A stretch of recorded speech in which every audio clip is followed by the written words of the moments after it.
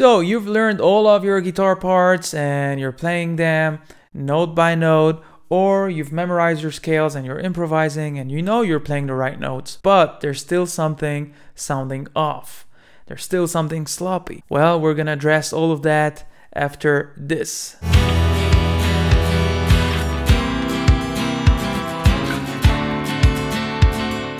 Hello everybody, I'm Jack and welcome to Guitar Elevation. In this lesson we are going to talk about the ultimate string bending exercise. Well, basically it's one exercise but it has two parts and we're going to talk about all of that. This exercise will help you play better solos by getting rid of the sloppiness when it comes to bends. This exercise will also help develop a better ear for string bends. Now, of course, when we're playing something and it doesn't sound right, it might be a multitude of reasons. But today we're just gonna talk about the bends inside of your solos or your riffs. So basically, before I get into the exercise, I'm going to share with you how I teach my students how to perform the string bending technique, what fingers to use and how to use them. Now hold up, if you think you're more advanced for that and you want to skip, well, be my guest if you want to. However, please stay till the end because it's all going to build up together and it's all going to make sense together. So let's start with the technique first. Let's start first with the good string bending technique and then we'll move into the exercise. I'm going to start on the B string and let's suppose I'm on fret number 12 here. And let's suppose I want to perform a full bend, which is 2 frets up, 14. All right, let's suppose I want to do this bend. We're going to use our third finger or the ring finger in order to fret the note. Our middle finger is going to support that third finger and is going to grab the string as well. So now we have the third finger and the second finger, one after another on the B string.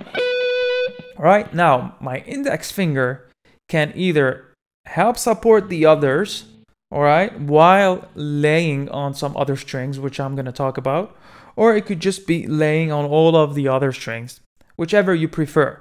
Now, I personally prefer the first one, all right, because I've never gotten used to doing that when it comes to bending.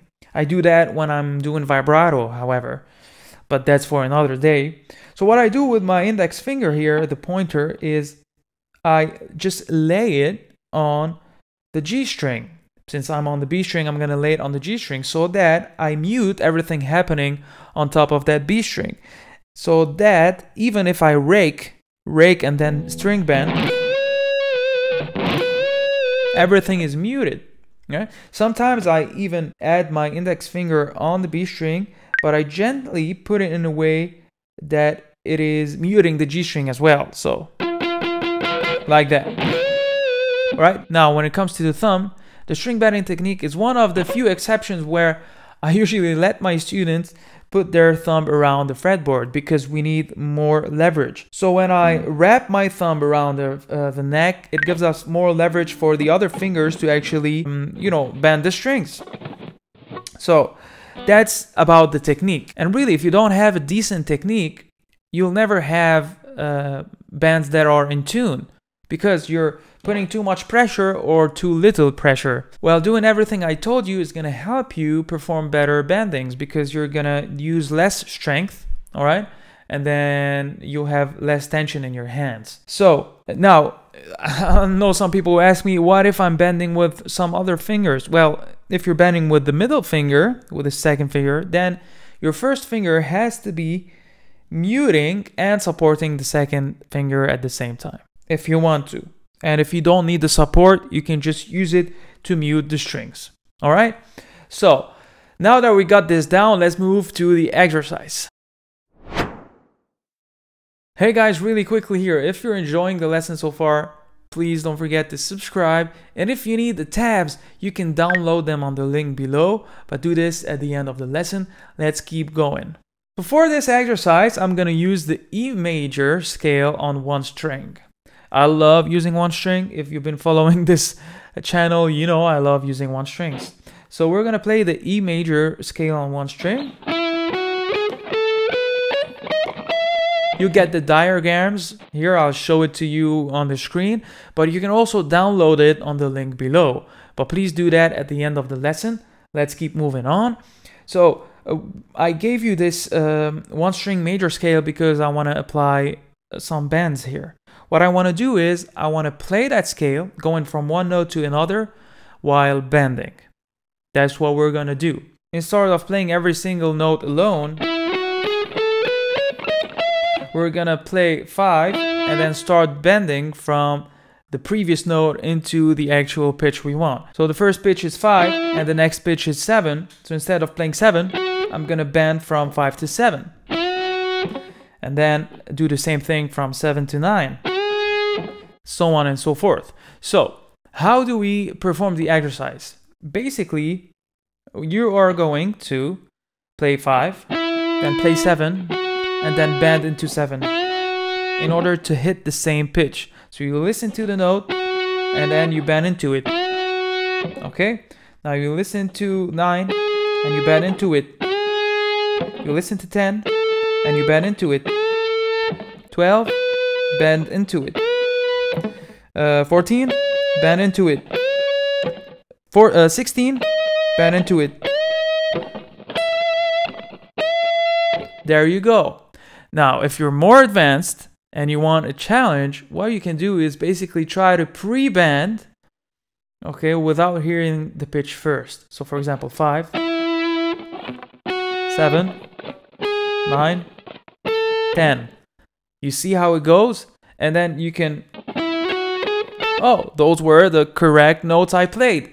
And that's how you can tune your ear to the exercise. And that's how you can tune your ear to the bends. Now remember something, the strength you need to put and how much you should bend will differ depending on the strings you're playing on and the area of the fretboard.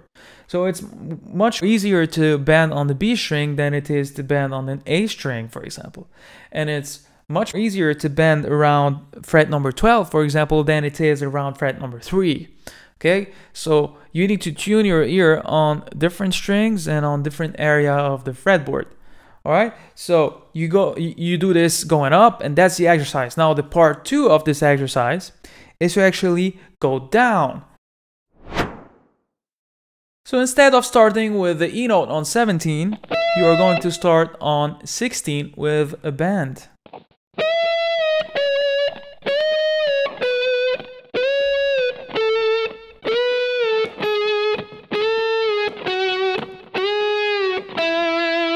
There you go. But if you're one of those advanced guys, you're going to do the same thing I told you when we were ascending. You are going to pre-bend.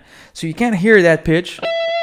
You're just going to try to evaluate your pre-bend and try to hit it on the spot like that.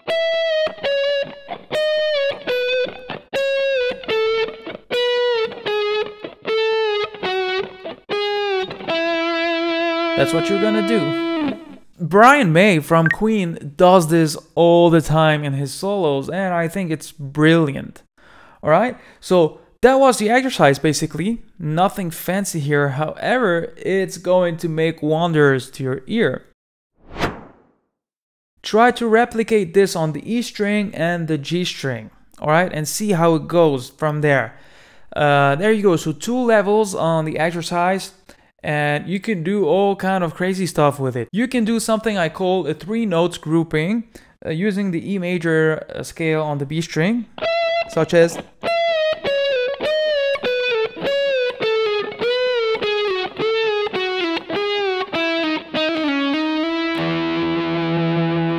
there you go. All kinds of exercises. Have fun with it and let me know how it goes. If you like this session, please subscribe and let me know in the comment section what lesson do you want me to do for you next. Practice well and I'll see you in the next lesson that is showing on your screen right now.